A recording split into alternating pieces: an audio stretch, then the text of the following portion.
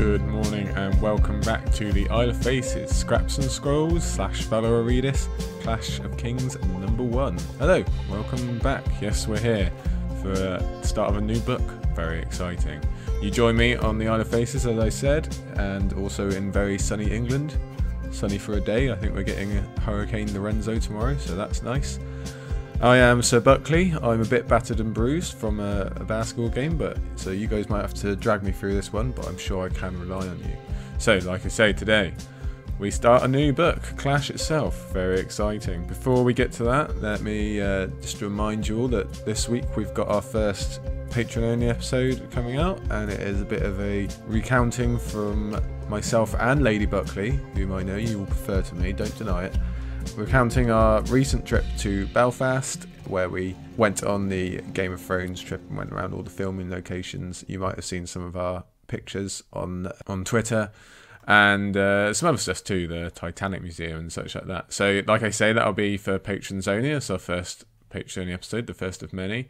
And also just to remind you that we've adjusted our tier system a little bit. So now any patron of ours gets access to patron only content. So if you're interested in that trip to Belfast, or in just hearing Lady Buckley's sweet voice compared to this thing that I'm using, pop over to our Patreon, and for $1 a month or more you can have a listen. But that's that out of the way. Let's talk about Clash of Kings. Now, I didn't get to I wasn't part of this project when Aziz and Shaya started Game of Thrones, so this is good, being in from the start, being in from the ground level.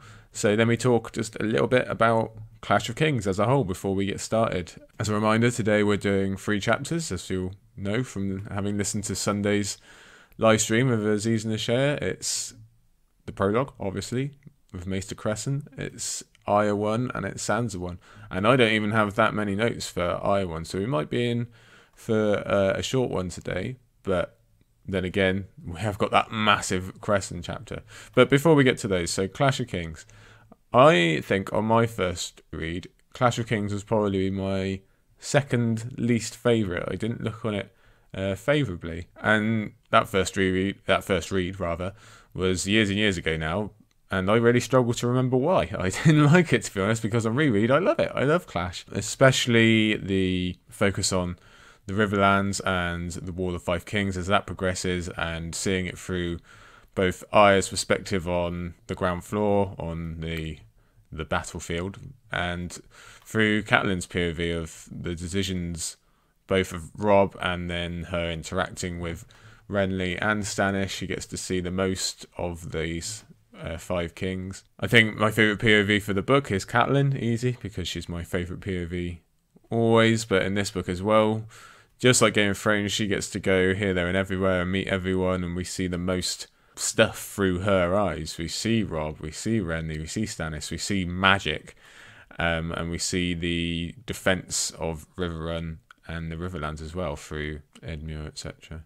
Also on top of that, also we can't ignore Tyrion's POV of the most chapters, and here's politicking in King's Landing. I think everybody enjoys that. It's very hard not to. Hard on that. Jon's storyline, just the end of Jon's storyline I really enjoy. The beginning, going through Craster's Keep, etc. Bit slow for me, but once we get involved with Corrin and his really cool little crew, I really enjoy that trip up into the Frostfangs, etc. That's cool. What else have we got? Bran.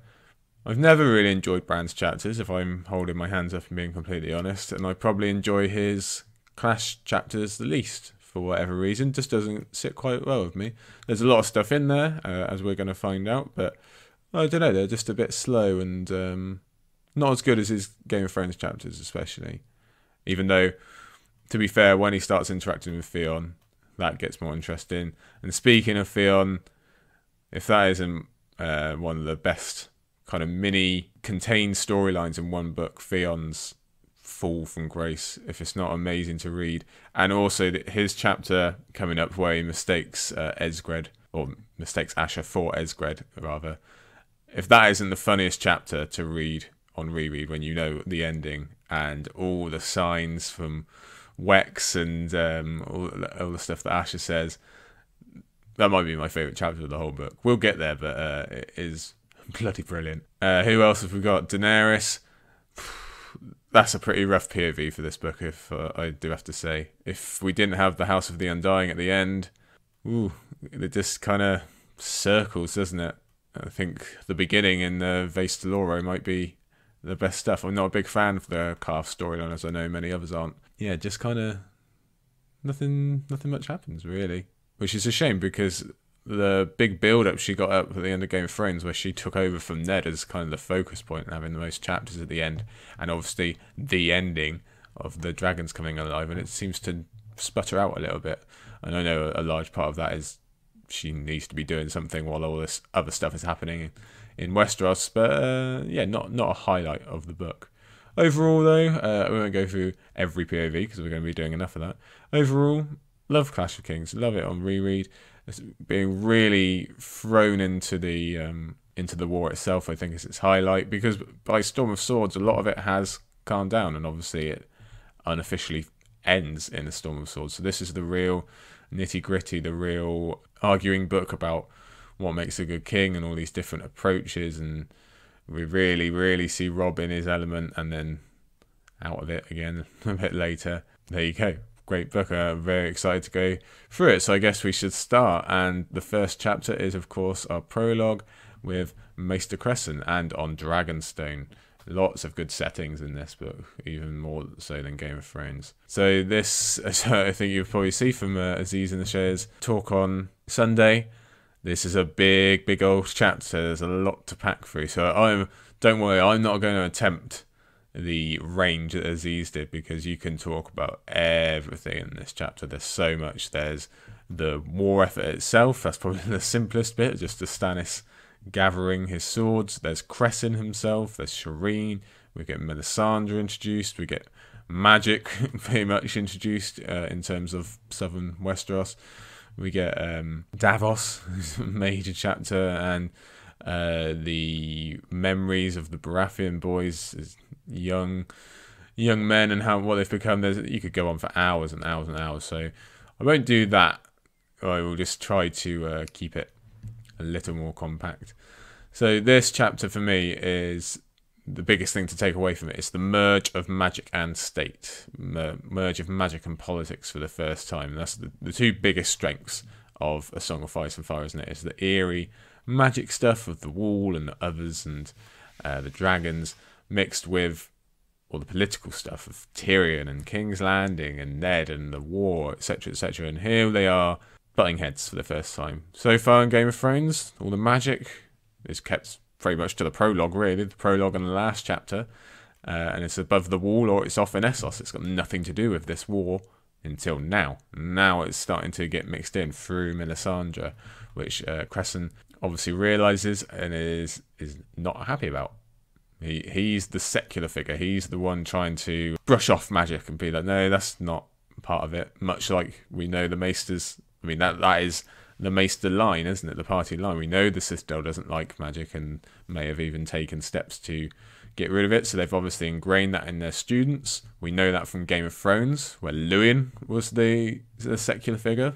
Whenever Bran brought up his dreams, etc., Luwin was the one trying to tie everyone back to reality and what it was really like. But Luwin, at the very end of Game of Thrones, he was proven wrong, because even if he couldn't admit it, because Bran and Rickon, they shared the same dream before Ned came along.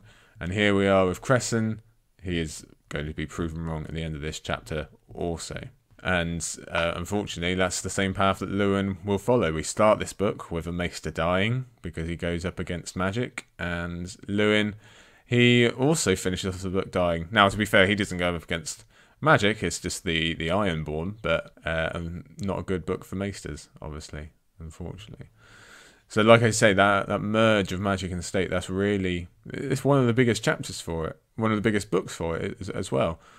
Probably more so, we have more magic, I'm trying to think, influencing the politics and the war via Renly's death than we do in any of the other books.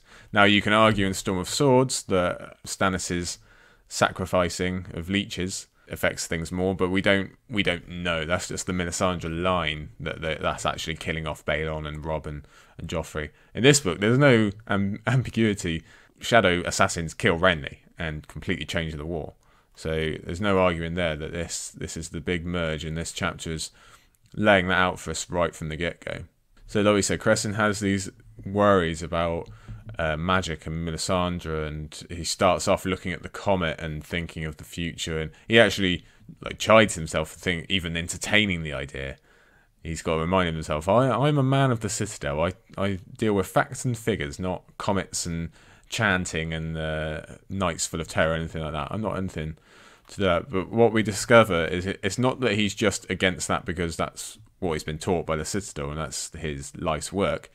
He is playing the father role for Stannis. That's what he's really worried about. If a comet means the birth of dragons halfway across the world, that's one thing for Cressen.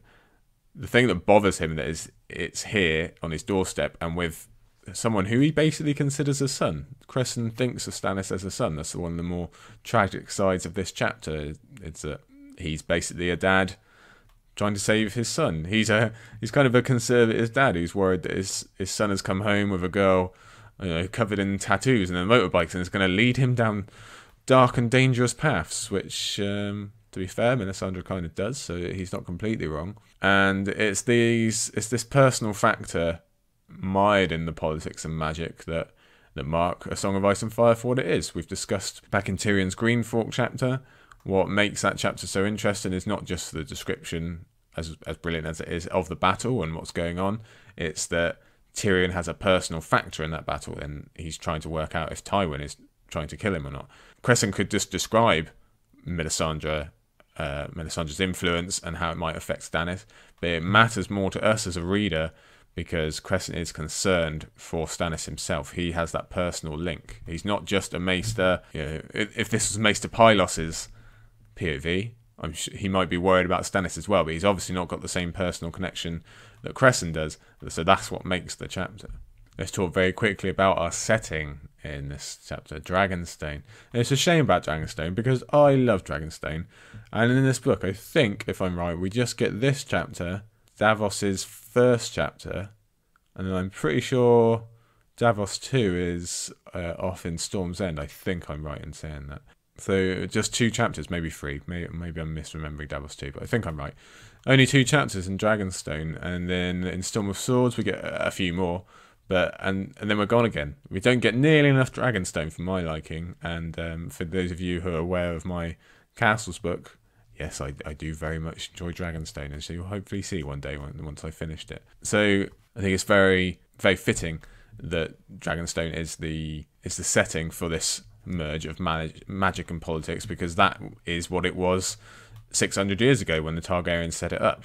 There had been magic previously, obviously, in Westeros, but by that point that was all gone and forgotten. The children were gone and the Andals had come, etc, etc. And then this island pops up with a castle that the Westerosi couldn't understand and they couldn't replicate. Dragons were flying all around it. So that's the same kind of merging. It's magic being inserted into the political real world. But more than that, if we think about the actual architecture of Dragonstone and its twisted stone, and it's made into, it's got the kitchens made into a dragon, and every tower looks like a dragon, to say nothing of all the different things on the Merlons, the basilisks, and of course dragons, and more so. So if we look at Game of Thrones, the ending of Game of Thrones, the last chapter we had, is about stone dragons, stone eggs, hatching and becoming real and influencing the world.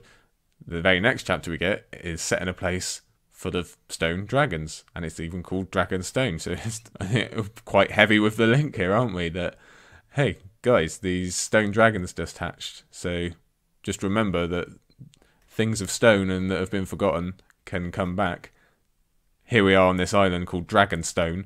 And remember, at this point, Dragonstone is kind of like a forgotten place. It's not the grand royal birthplace that it was in the early reign of the Targaryens, where they get all their dragons from. It's just this kind of shitty little island out in the sea that no one likes. Not even its own lord wants it in Stannis. We've got to remember that powerful things can come from that. We know Stannis is crowned here. He begins his reign, if you want to call it that. And Daenerys was born here, so her journey, her influence on the world can be traced right back to Dragonstone. So I think that's what we got to look at, that Dragonstone is made of stone, but stone sometimes comes alive. And speaking of Dragonstone, very quickly let's talk about Robert and Stannis disliking having Dragonstone.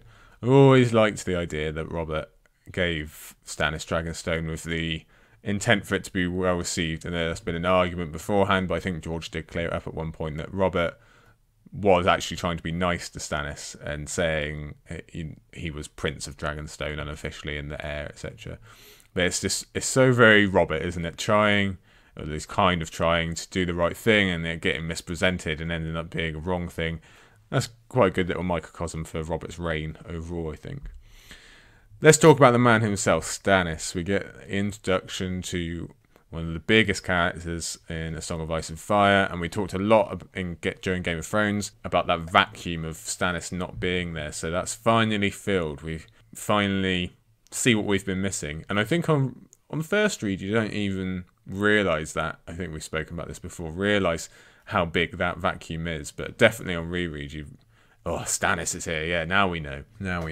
And just to set the tone for Stannis, a lot of his dialogue in this chapter is complaining. Not on Julie, he's in a bit of a rubbish situation, but it sets the tone for him as a person who focuses on his slights and what's been done before. And right from the off, Cressen tries his best to get Stannis to forget those slights and focus on the bigger picture. He wants him to make alliance with Robb or Renly or anyone, basically. Just don't do this alone, he's begging.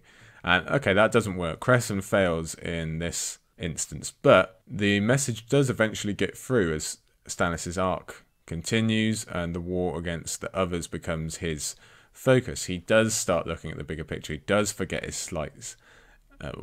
Forget, maybe not, but he at least shifts the focus. He does go to the wall. He abandons the Iron Throne for now. Now we do know, okay, that is his ultimate goal, but he is also looking at the bigger picture. So Cressen failed, but he might have set the seeds that Stannis thought about later. We did get some information on the Siege of Storm's End in Game of Thrones, but we get a lot more about it here. It's made a big deal of before we actually get to Stannis, and it shows his relationship with Davos and their finger chopping, etc., etc. So we're really setting up Stannis before we even get to the room with him. It shows he is the man willing to do the nitty gritty. He's obsessed with justice and fair play and all of that. So we're getting all the Stannis themes chucked at us in this one chapter. There's a reason this chapter is so long. We got a lot to fit in. Stannis is a big character. We need to give him his due, and George does that. Now, talking about just his position in the war, like I say, Stannis is kind of in a shoddy situation. Most of his Stormlords, or pretty much all the Stormlords, are with Renly, and as well as the Reach Lord. So Renly's got a much bigger army than him. So does Tywin, so does Robb, and Stannis is stuck out to sea with Lord Celtigar, Lord Valerian, and Lord Sunglass are not really names to be writing home about at this period of history. And okay, he's got some Lyseni sellswords or sails, which is hard to say, but not a great situation. It doesn't look good for him in the war right from the off. But then again, I think what George is trying to tell us here, hey, remember not so long ago in Game of Thrones when Robb was first coming down from the north? Didn't look too good for him either. Tywin had all the advantages, he had the numbers, and then bing bang bosh, Robb does this, Robb does that, river unsaved. Tywin looks much worse, and he's in a bad situation, and then we know that gets changed around by the end of the book. So George, obviously in these early chapters, has to set up what kind of situation each king is in, and basically none of them are in that same situation at the end, really, are they? So George is reminding us, don't put too much stock in these early situations. Cressen's thinking of Stannis obviously points him towards Renly, because these two boys that he's really had a hand in raising, they are gone from fighting as boys to fighting as kings in a war. And Cressen is kind of pretty damning of Renly's character, really, as a person and a king. And that's really, it's not our first hint. We do get a good look at Renly in Game of Thrones, but it's the first clue that Renly is more obsessed with his, not just physical appearance, but kind of the optics of stuff, and he's more he's the opposite of Stannis, let's say that. He's not, well, think of Donal Noy's words, really. That's what we're trying to say here. Now, speaking about that idea of Cressen's to ally with the North, the Vale, it's a real shame that Selyse comes in at the wrong time, because Stannis was actually kind of, oh, maybe I will listen to this. Then Selyse comes in and says, basically triggers Stannis' ego a bit and makes him go the opposite direction, which is a shame, because that would have really balanced the scales in terms of what the other kings control and the numbers. But then again, not really, because we know a lot more about Lysa, so she wouldn't have entered for Stannis either, or for anyone else. But if only Stannis and Robert got together, thinking about their relationship with Ned as well. Alas, alarm. Okay, to finish off this chapter then, like I say, I think he's got to more than enough notes for us all. But we do have some extra characters in this chapter. We get the wonderful Patchface and his creepy songs, and I like to think of Patchface as an odd mirror to Melisandre himself, because Melisandre is here advocating getting into bed with these otherworldly powers and gods, and what magic and gods and devoutness can get you. And Patchface is maybe, big maybe, what the actual end result of getting into bed with these powers can be. It's the sword without a hilt argument, isn't it? It's not Harry Potter. Magic isn't this helpful, easy to understand, easy to wield thing. And even if Melisandre is pushing it as religion rather than straight up magic, it's pretty much the same thing for us. So, and it is dangerous, as we see. It is real dangerous, and people do come off the worst for getting involved in it. And Patchface is maybe a warning about that, and a bit of a antonym to Melisandre. And also we have Shireen. I won't go on about Shireen because we'll get too sad. But I did completely forget that she has dreams of dragons coming to eat her, and I wonder if she's dreaming of dragons coming to eat her, or is it fire specifically? Do dragons represent fire in her dreams? Or perhaps her assumed burning, will be of some use, something to do with Targaryens, or just further bringing magic back into the world. I don't know. I don't want to think about it. Let's move on. So final point for Maester Cressen, and before we leave Dragonstone for a while, and unfortunately Maester Cressen forever, he is the most important prologue character in terms of just straight up, let's line these prologue characters up. Who is the most important person? Will is just a random member of the Night's Watch.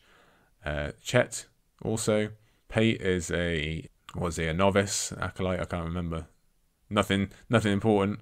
And Varamir, okay, he's kind of a leader in an army, but not too much. Cressen is the most important we have. He's the one whose backstory is actually tied to important characters. He lives at these big places. All the other POVs, prologue POVs anyway, they are out in a forest. They're out in the wild. Okay, Old Town is pretty nice, but it's not like Pate is in the important parts of the Citadel or anything, is it? He's in a pub. Cressen is in Dragonstone, one of the great castles. He's with a king. He's with Davos, another POV. He's with Melisandre, a major character. This is the most important prologue chapter we get. It's the biggest introduction to new storylines. It's the most other prologue POVs, and it's the biggest influence on important characters and important players in the Game of Thrones. We do not get that in the other prologue POVs, not at all. So this one's really an outlier, and it's a great chapter. But let's move on to the book itself. We can't spend all day on Dragonstone as much as we might like to. We have to get on with our regular POVs, and the first one we get to return to is Arya. So this is Arya 1. Now I will say, as much as I really love Arya's POV in this book, it is brutal to read. It's really tough. Probably worse than you remember if we go back and you actually look at all the details of things that Arya either sees or just overhears. I think probably that overhearing is the worst. We always know that imagining stuff is worse. Oh, it's a rough storyline. But these first chapters, they take a little while to get going, just because there's stuff to fit in, I guess.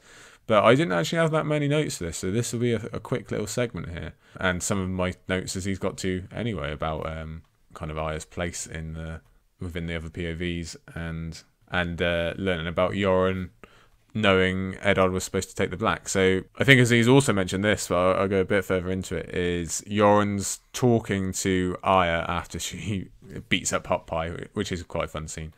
It reminds me very heavily of Donald Noy and Jon Snow early in Game of Thrones, and that mentorship role and kind of getting over your privilege type thing and realise why people are fighting you. It's probably not for the reason you think type thing. And we only get Yoren for how many? When does he kick it? Is it Arya 3? It's a bit further than that. But we don't get it for long, do we? Considering the amount of Arya chapters we have in Clash. We don't have him long, and it makes me wonder what could have happened to Arya if she just had a bit more of that mentorship role, because he's probably the most stable of the Arya mentors she has. Well, no, Syrio was stable too, but so it would have been very interesting if they'd been able to go a little bit longer. Of course, not an option for her. But yeah, a lot of very, very similar to Donald Noy and Jon Snow. And I think, as he said, how much Arya mirrors Jon Snow anyway, so that's not a surprise. Talking about Lomi and Hot Pie, they are the enemy here for this chapter, and Arya's just come out of King's Landing, all that trouble having her stuff stolen and the threat of violence, sexual violence and everything else. So she's obviously thinking, oh, I've escaped that. And then she comes face to face with more bullies.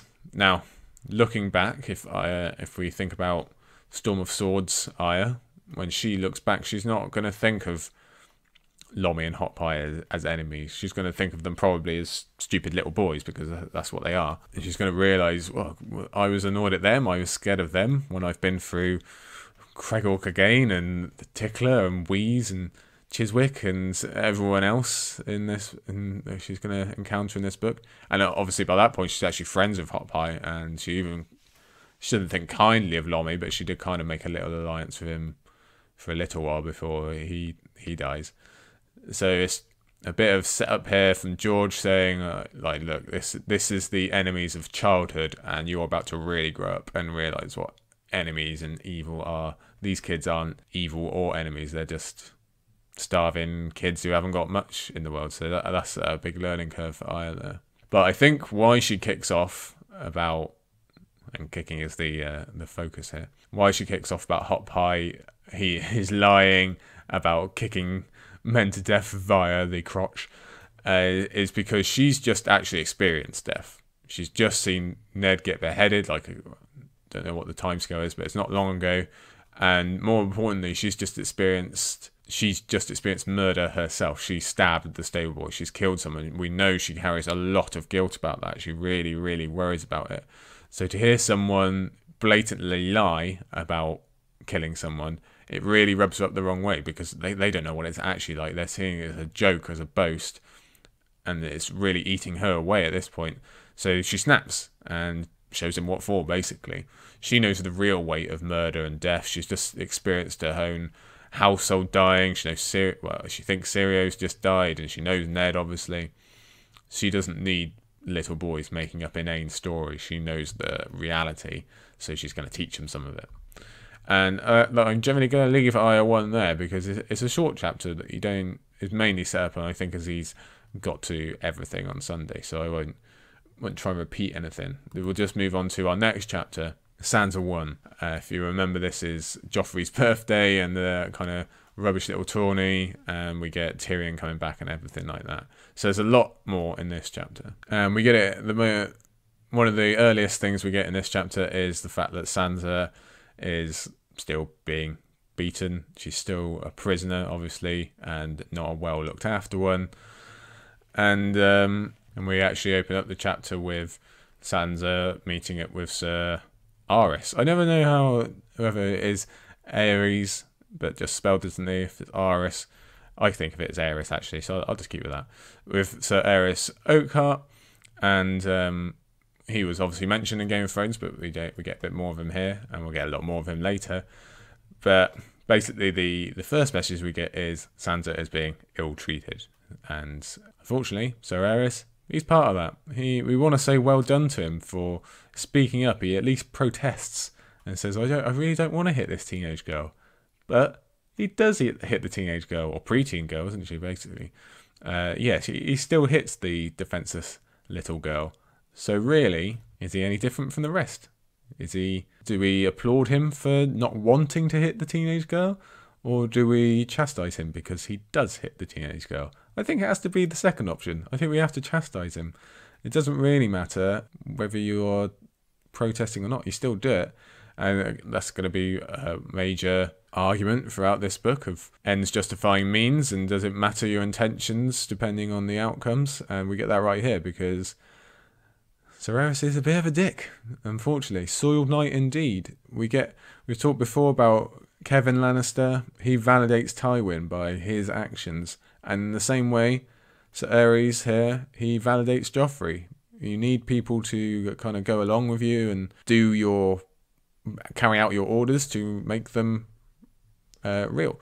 Now, okay, you can argue what's his choice here, because if he disobeys, that's probably it for Sir Aerys. But then shouldn't you be taking that on board when you swear the oaths of knighthood, that if you don't uphold them, it means your end, possibly? That's kind of the point, isn't it? That you're giving your life to this higher calling and defending of innocence, etc., etc. He's kind of like a weaker form of Barristan. We know from Barry's past that he stood by and watched, and that gave credit to King Aerys, the Mad King, because Tywin makes a lot of point about the nobility and fame of someone like Sir Barristan lending credit, and that they needed him on side, because if you see Sir Barristan, for example, standing by and serving King Aerys, then as a small folk or as a looker on, you think, well, he can't be that bad because Sir Barry's there and he seems to be quite happy in his service. Same thing here on a much smaller scale. You see Sir Aerys, you think, oh, he's a knight. He's a knight of the King's Guard. So if he's serving Joffrey can't be all that bad. And although it's very obvious the closer you get to Joffrey, that is the optics of it to people a bit further away. So his standing by and doing all this bad stuff, it really does have an impact to the wider world, and obviously to the teenage girl that he's smacking about. So it boils me up. And it's hypocritical, especially compared to, we have also in this chapter Sandor Clegane, who is the opposite basically of Sir Aerys. He's not the I'm Mr. Chivalry, I'm Mr. Uphold my vows. He's not even a knight, so there you go. But he's the one not beating Sir Aerys is, and that's basically Sandor's case in a nutshell, isn't it? That doesn't matter what they swear, they still do bad things. I might do bad things, but at least I'm not pretending that I won't. Speaking of Sandor, it seems like Joffrey never asks Sandor to do any of the beating, and I wonder why that is. Is that because he knows deep down he'd be met with refusal? Joffrey does know Sandor pretty well, or like at least on some level. They spent a lot of time together. So does he know that they would come to a disagreement? And does he know that a disagreement with Sandor might be quite tricky? Because if he turns around and says to Sir Aerys, do this, and they have a little bit of disagreement, he knows at the end of the day Sir Aerys will go along with him. Sandor, bit different. He is a bit more of a wild card, and maybe on some level Joffrey does know that. I don't know if Joffrey's intelligent enough to be aware of that, but he may well be. Now on to the actual tourney itself. Let's throw up some air quotes, tourney. So let's think about Sansa's part in this, because pre-beheading, Sansa would have loved dressing up for a tourney and being part of the court. We know that because we saw it. We saw the tournament in Ned's name and how much she loved it, and being in King's Landing itself and part of the court and seeing all the people come out, etc., etc. That was her thing. It was her Woodstock. She loved it. But obviously now that girl is gone. She feels none of that excitement. She knows that there is just this thin layer of lies and bullshit on top of everything. Basically, she knows none of it's real. And even if that weren't the case, this tourney is nothing in comparison to the old one anyway. You think of all those knights that came from everywhere, all over, and all dressed in their splendour, and it was out with the small folk, and there was, well, we remember the money poured into it. We know all the food was out, and it was as glorious as can be. And now we get this thing, which is just held in the Red Keep, and it's got basically no one in it. I think, as he said, like, even the winner of the last one is like, I'm not taking part in this. This is rookie stuff. And Sandor, he does make fun of the participants because they are leaving much to be desired. And Sansa's not there with Jane Poole laughing it up and whispering and thinking, who's this, who's that, what's this result here. There's no Sir Loras to look at this time. There's nothing of interest. She knows the truth of it now, that all these people around her, it's not the songs, and that's really reminding us of basically what she went through at the end of the book. Obviously that's a big part of these opening chapters, is reminding us of what the characters have been through recently. And it's also showing on how Joffrey's rule is going already in these few short weeks, or however long it's been. Even if no one is openly declaring that they don't like Joffrey and they don't want to be around him, they are smart enough not to be there. There is basically none of not only the turnout from across Westeros, but across King's Landing. There's some of them there, of course, still, but nothing like we saw before. And no small folk either. Why? Because they are already pissed. They already do not like this new regime, and we don't want Joffrey seeing that, do we? So let's keep him in the Red Keep. Now Sansa, she knows her best bet to avoid being beaten up is to just go unnoticed. Don't speak, or just speak when spoken to, etc. But she knows that, and she still speaks up for Sir Dontos, when that all goes down with Joffrey trying to have him killed. That's incredible bravery. She knows what that could cost her. I mean, it could cost her life, but at best, it might cost her some more beatings from Sir Meryn or whoever. And she knows that, but she still speaks up for him, and it's a good job she does, firstly, because if not, there goes her escape plan. Obviously, she's not to know this. And, supposedly, Littlefinger would have been able to come up with someone else to fill that role, but it's harder than it sounds, because this is obviously a bond of trust here, and it gives Dontos a excusable reason to be helping Sansa, that she helped him. And also, Sansa might not have stuck up for anyone rather than Dontos. She might have even taken up Sandor's offer to go with him at the Blackwater. So a lot could have changed if Sansa doesn't get up for this. And the quote actually goes that Sansa heard herself gasp, "No, you can't." Now, Sansa hearing herself reminds me a lot of Tyrion saving Catelyn up on the high road. I don't have the quote to hand, but it's something like he was already moving. He moved before he realised. So it's that idea of people's inner goodness taking over, basically, in these times of stress. Sansa doesn't have time to think, well, if I say this, Joffrey's going to hit me. She just thinks, this guy's going to die. I got to say something. She says something. Same with Tyrion. He actually kind of does have time to think, and he still just finds himself helping, whether that's a good thing for his personal safety or not. So it's just a good indication that the good rises to the top no matter the situation. Sansa knows what will keep her safe, and she goes against it anyway. Joffrey, he kind of seems like he's bored with kingship already. It's not as much fun as it should be. He obviously remembers the tourney. He had a tourney for his own name day previously that we didn't see. He knows about the tourney that we saw on page, and he can probably tell these are not quite, this one today is not of the same caliber, and that he's not getting what he wants. He's not having the love thrown on him that he thinks he deserves. And also, he thought that, imagine his first day of kingship. Hey, I get to behead Ned on the steps of Baelor. That's cool. And what's he been able to do since then? It's just waiting around for Tywin to do something. So he's bored. So what's he going to do? He's going to start making his own fun. He's going to start making it with Dontos now. He's going to do it with Sansa later when he has a beating in the throne room, because he's just a bored little kid whose form of fun is beating other people or having them murdered. Yeah, good to think about, isn't it? Now, then at the end of the chapter, we have Tyrion arriving with his clansmen, who we all love and enjoy.